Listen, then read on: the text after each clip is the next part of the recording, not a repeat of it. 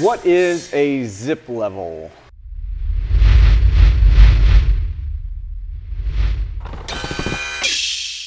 So this is a Ziplevel. You'll also hear it called a manometer. So this, as an inspector, is the main tool that I use to find out exactly what's going on with your foundation. So what I like to compare this to is to an altimeter in an airplane, except I get to set ground level.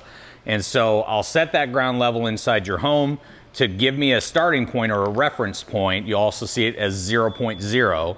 That's going to measure all of your floor elevations in tenths of an inch. And I do that all with this unit. It's got a really long cord inside. This is gonna tell me exactly what's going on with your home's foundation.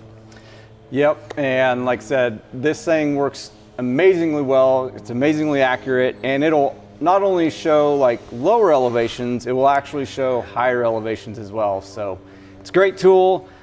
Something that every foundation repair inspector should have in their toolbox, and you should see in your home during a foundation inspection. Thanks again, and that is another episode of You Ask, We Answer.